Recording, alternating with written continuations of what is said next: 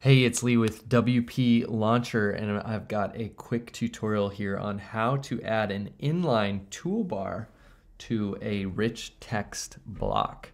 So I'm building this custom block for a new theme we're going to be launching soon. And I've got 3 rich text blocks within this block, or 3 rich text components within this block. And so if you look at this, you can see that the formatting is in the block controls up here, but I want to inline it. And so one place I saw this happening was if you insert, let me make this a little bigger here. If you insert a cover image, and I'll add a picture here. See how they have this inline toolbar, and I was like, how the heck do I do this? So if you go into the rich text block or component documentation, I don't see any documentation here on how to add inline formatting toolbars. But if you go to the cover, here we're in the, let's see, the alignment.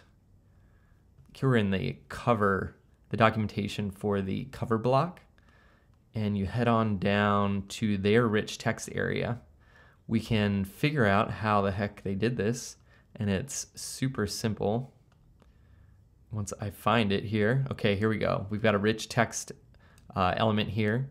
All you do is add inline toolbar.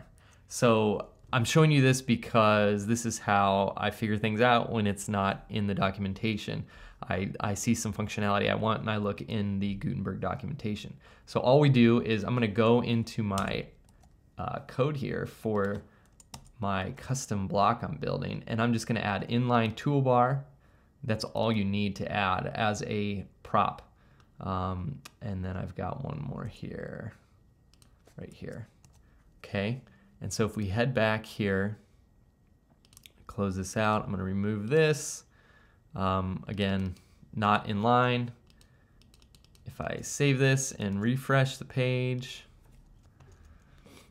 and let's pop one of these in and check it out. It's now in line. So super easy way to add inline formatting toolbars to rich text areas. Hey, if you need hosting or you're a theme builder developer, check out wplauncher.com.